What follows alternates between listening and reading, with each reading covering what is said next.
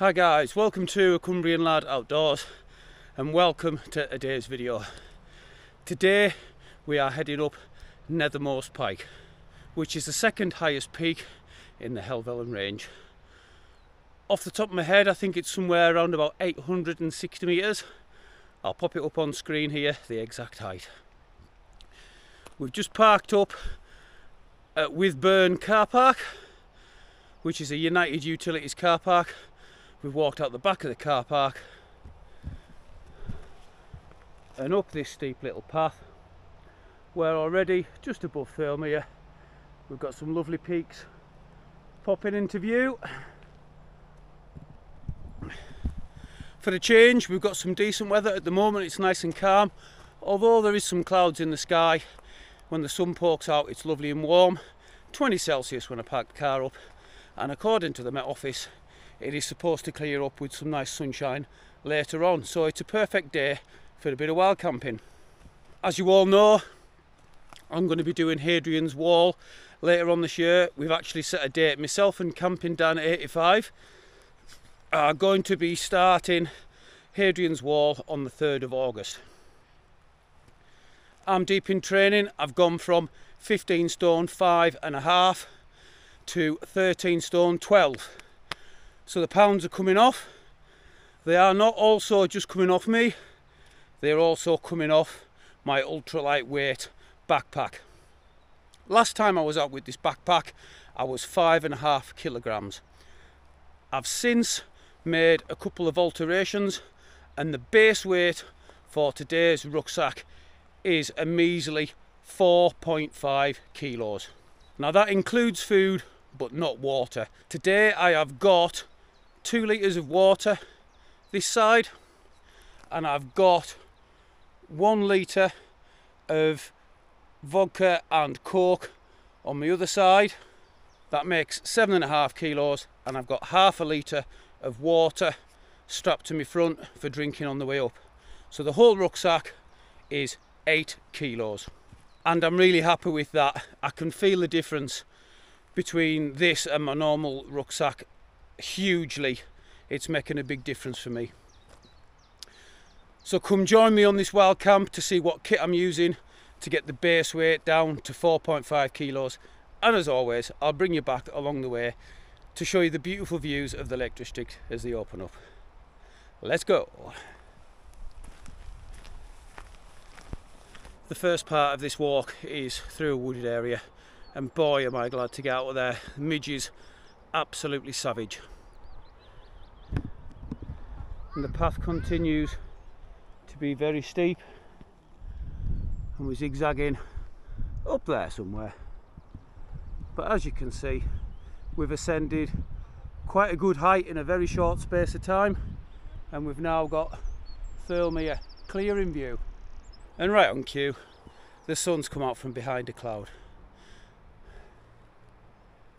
And I can feel the heat in that already. I've given myself plenty of time for this one, with it being a warm day, quite a high hike, although not too far, about 2.2 miles, something like that. I'm not in any rush today. I'm just going to take it nice and slow, give myself plenty of time, and then I'm not going to be too blown out by the time I get to the top, and I can just sit down and chill. We're just by a lovely bubbling waterfall here. I might just go and wash my face in that little pool there. And as you can see, we're gaining height very quickly and the views really are starting to open up. The path zigzags nicely, so it's not a constant steep walk up. You're getting like a little break. I'm gonna go and wash my face, take on some water and crack on. Now that sun's out, I really am starting to sweat, and the quick ascent in height continues. We've got quite a lot of mountain ranges in view now. We're looking down on High Dam Tarn and the mountain ranges in the background, and we're well above Thirlmere now. You can see the path that I've been following, and that is going up here and round. You can see we've got some paragliders up in the sky as well. So far this is a very enjoyable walk. despite it being steep, like I say, it keeps zigzagging, so it's not too bad. I'm really enjoying this one so far. Oh, we are starting to get there now. The sun's gone away, but I'm still sweating, and the legs are starting to fade a little bit. Not too bad. Just going to follow this path here. It dips down a little bit, and I believe that is the summit of Nethermost Pike, and we can just and so see the summit of Helvellyn there. Derwentwater is now in view. We've just got a little bit of Thirlmere, well above High Dam Tarn now, and we can see Windermere and just and so the tail end of Coniston, and even the sea towards Blackpool. Oh, we've got some more paragliders still up in the sky, and it is a beautiful day. I'm going to take some more water on, and then we're going to beast that top and tap the summit cairn. Well, I was in fact incorrect without checking the Garmin Phoenix Pro 7, which has been keeping me on track once again. Absolutely perfect. I was assuming that that was Nethermost Pike. That's the path that I've been following, and we're actually swinging a right up here. And looking at the map, we're not too far away at all. Shouldn't be too long before we are tapping that summit. And here we are. That is not a bad walk at all. That has surprised me. Even though it's a couple of 100 metres higher than Whiteless Pike, that is a much easier walk than we had that day. But without further ado, here we are, summit cairn of Nethermost Pike, and we can say Nethermost Pike done and boshed. Yet another one off the list. Really starting to get through them this year, we really are. And we have got 360 views, just the way I like it. Wow, and there's acres of room to pitch tents up here, loads of room. We can see over to Ullswater. We've got a cracking view of Striding Edge up to Catsticam. We can just see people going up and down the chimney there, and on the final ascent to Helvellyn. Beautiful views all around us. Look at this, absolutely stunning.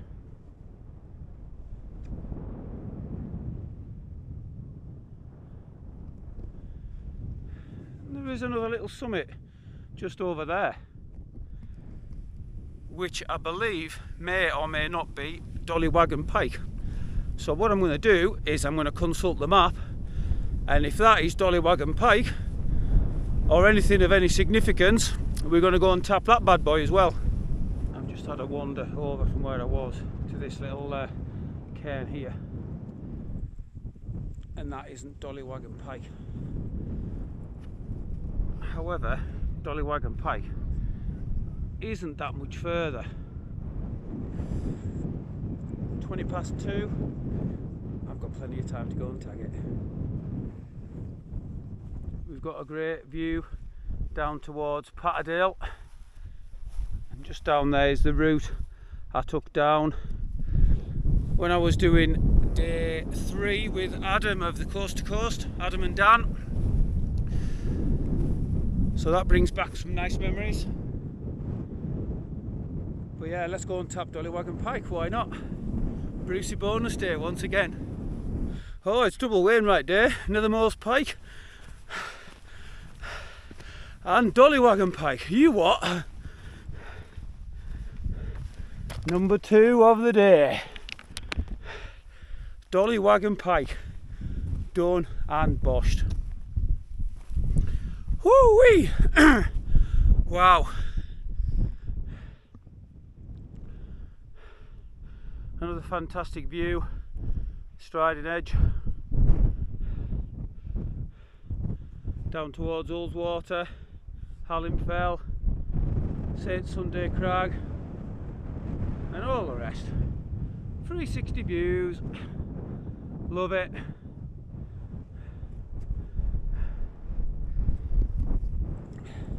I was umming and ahhing about changing my plans and camping here on Dollywagon Pike, and there is space.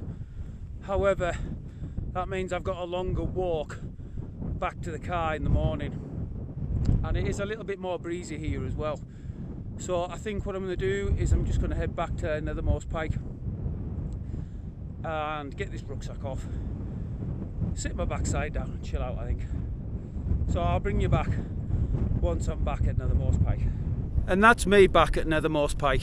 It is still a little bit breezy here, but definitely not as bad as Dollywagon Pike, so I've definitely made the right decision to return here. It's time to get the rucksack off.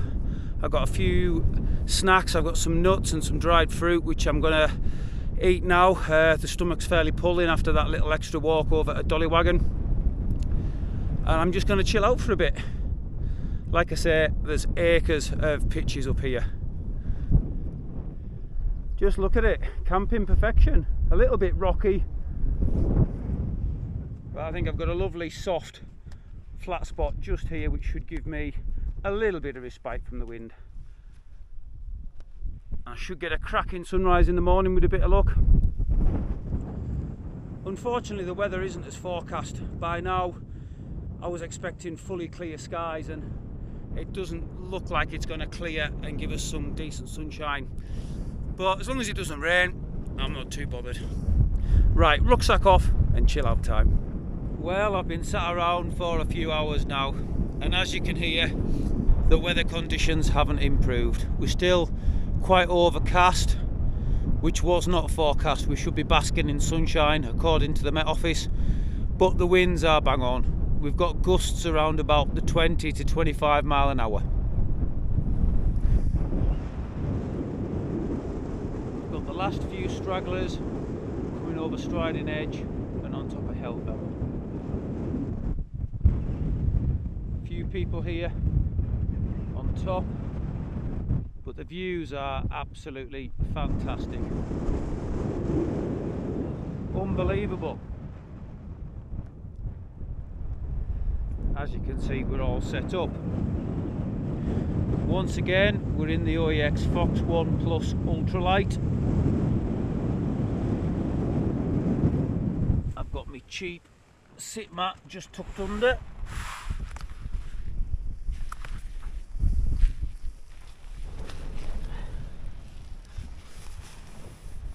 Sea to Summit Etherlight XT Extreme, and the Aeros Premium Pillow, also by Sea to Summit, and the Sea to Summit Spark 2 sleeping bag. Where's Tactical Duck? Where's Tactical Duck? Can't find Tactical Duck. I've got the Atom Packs EP40 Plus rucksack, just tucked at the top of the tent there. My Flex Tail Gear Tiny Pump X V2 for pumping up my sleeping pad and my pillow, and also that will be my light for the night. I've got my bug spray and my bug net. Obviously won't need that tonight with the wind, and my bag of electricals, my power bank and cords, and got my glasses in there and so on and so forth. What have I changed to get from 5.5 kilos base weight to 4.5 kilos? Well, I have swapped out my pee bottle for a Hydro Pack collapsible. Obviously that is a little bit of a luxury. I could completely get rid of that, but not having to get out of your tent for a pee in the middle of the night is an absolute godsend. That is for sure. And the Aeros Premium Pillow is a lot less size and a lot less weight than my cheap pillow, so that's saved both weight and space in my rucksack. I've swapped out the Jetboil for this titanium cup, which I bought off of Amazon. Tibrumatek, or whatever it's called, 450ml. And inside there I've got my jet lighter and the MSR Pocket Rocket 2. I've also gone full dried food. Standard for me, real Termat pulled pork, and I've got raspberry toasted muesli with milk for morning, which will no doubt definitely not be as good as the all-day breakfast from Wayfarers, but it's all that saved me a full kilo in pack weight. So yeah, 4.5 kilos base weight plus 2 litres of water is 6.5 kilos plus 1.5 litres of vodka and coke, very dilute mix, which gives a total weight of there or thereabouts 8 kilos all in pack weight. And let's not forget Tactical Duck. At the moment, Tactical Duck has gone missing. No doubt somewhere in my Sea to Summit Spark 2 sleeping bag, because he absolutely loves it. Almost as much as me. If you know, you know. As you can see, inside that 4.5 kilo rucksack, there's most definitely a few luxuries. And it's a setup that's working really well for me too. I'm really chuffed with it. So for now, I'm gonna go and chill out a little bit more, and it won't be long before it's food time, so I'll bring you back then.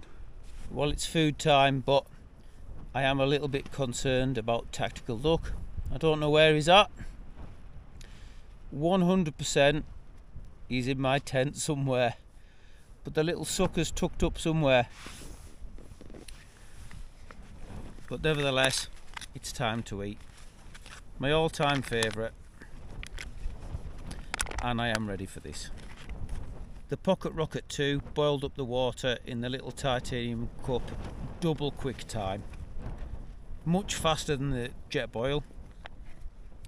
The Jetboil's not done, that is very convenient, but for these ultra lightweight camps, this little setup works really well.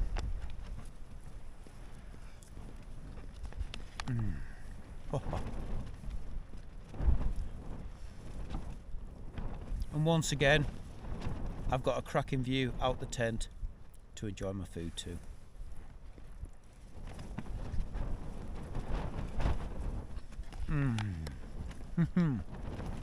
There's another couple of guys pitching up a tent halfway between me and the summit of Helvellyn, and there's the last few stragglers walking as well.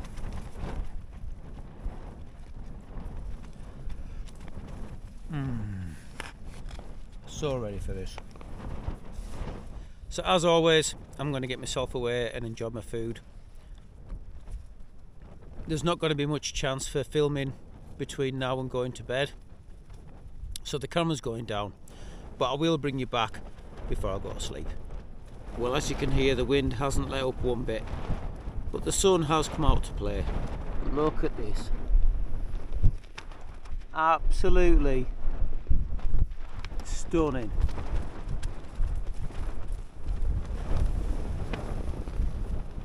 I have got the drone with me, but there's absolutely no point in sending it up in this. It just won't handle it. There is a possibility that I might get a sunset time lapse and maybe even a sunrise time lapse. So that being said, there isn't going to be much more chance for filming tonight. So I'm going to switch the camera off and once again enjoy some more chill time. So enjoy what footage I've got for you overnight, and we'll see you in the morning.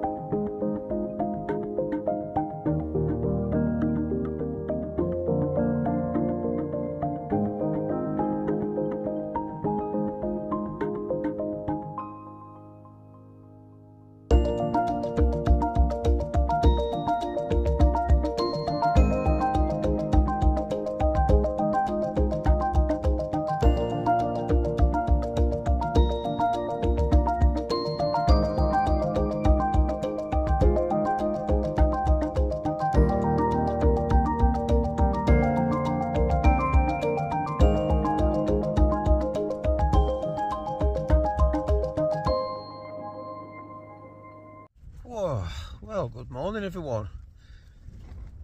To be fair, I've had a really good night's sleep. About 6 hours solid. Didn't wake up once, which is good. As you can probably hear, we are still getting battered by wind. The little Fox 1 Ultralight has withstood, I'm guessing, 30-35 mile an hour gusts, no problem. However, we have had some unforecast rain. The Met Office has got it so wrong. Apparently yesterday we were supposed to get blazing sun from about 2 o'clock. The winds were forecast, but yeah, we didn't get the sun. It's been overcast all evening yesterday, and this morning we've got fog and rain. It is what it is. It's been a very enjoyable camp. I loved that walk up. That walk up was fantastic. And a great pitch as well, nice and flat, which really helps the sleep. I'm really happy with the changes to my rucksack to get the weight down to 4.5 kilos base weight. Makes all the difference, it really does. But it's now currently 4:15 in the morning. Damn my body clock, as always, man, as always. I am going to get my breakfast really quickly. I'm not going to bother filming that. I need to get home, get myself packed up, get down that mountain. But I will bring you back one more time before we head back to the car.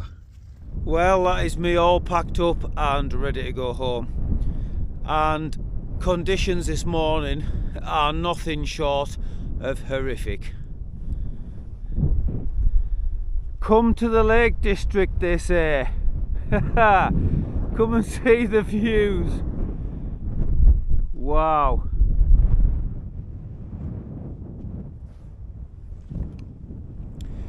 Yeah, conditions are so bad this morning. I'm actually gonna put the Garmin Fenix 7 Pro Solar on reverse route just to make sure that I follow the correct path down to the car.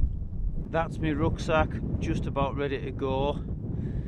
As you can see, the bin bags attached to it. So as always, and as it should be, I'll be leaving no trace. I haven't had a morning with worse visibility than this ever, I don't think.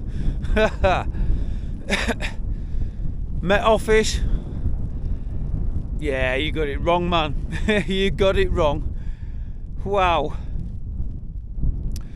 So I'm going to get the rucksack on and I'm going to head back down to the car, and I'll bring you back in the car to sign the video off properly. And that's me back at the car. About 1 hour and 15 minutes down, and I think it took me about 1 hour and a half, 1 hour and 40 minutes to get up. A thoroughly enjoyable walk and camp. Shame about the weather this morning, but all's good. We've got a wild camp in. Thank you guys very much for clicking on the video. I hope you've enjoyed it as much as I have. So once again, until next time, stay safe, much love from a Cumbrian lad.